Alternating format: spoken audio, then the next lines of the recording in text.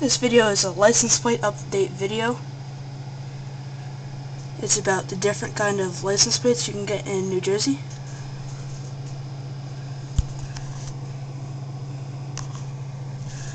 There's apportioned,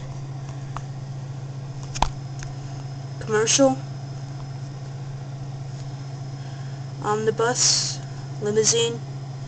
There's the classic plates, school vehicle 1 and 2, farmer,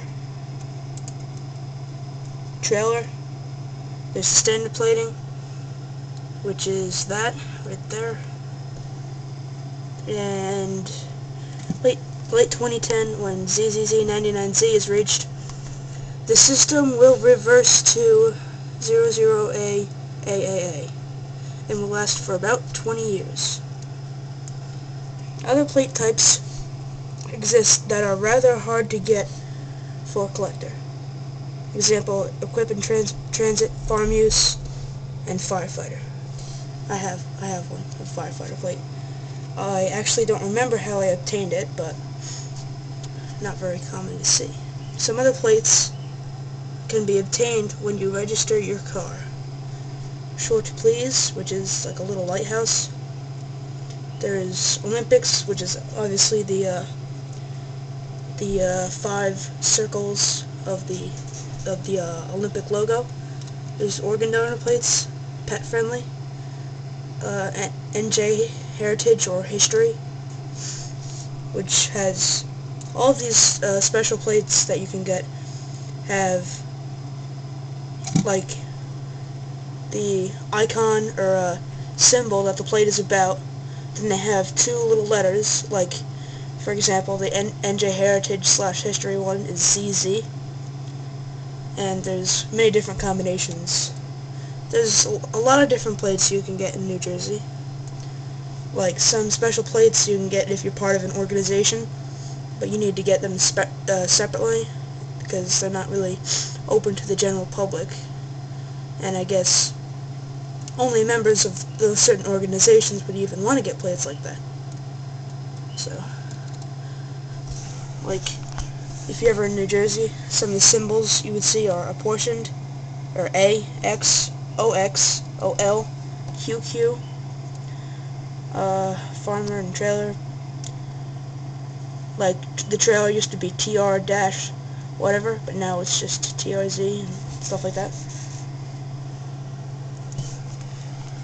I mean, I know little about any of the states' license plate options, but I guess each state has its selections and everything, but I find New Jersey's cool. Maybe it's just because I'm from that state. I don't know. However, some of these plates are a lot more rare than others. Like there's this one special plate in New Jersey called In Transit Empty. I've only seen one in my entire lifetime, and I lived in New Jersey all my life. So, I don't know if it's just because those kind of plates are used in facilities that a common man wouldn't really go into.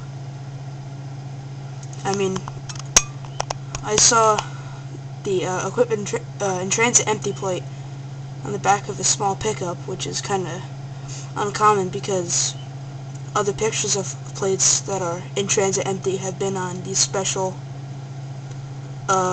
storage containers with special openings on the back, so I don't know exactly how that works, but very interesting. If you're a plate aficionado and a member of the ALPCA, you would be interested in any kind of state license plate, no matter what, so.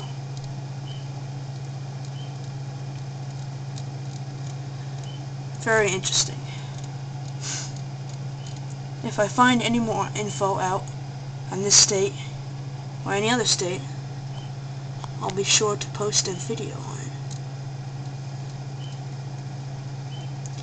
But until then, this information is all I have.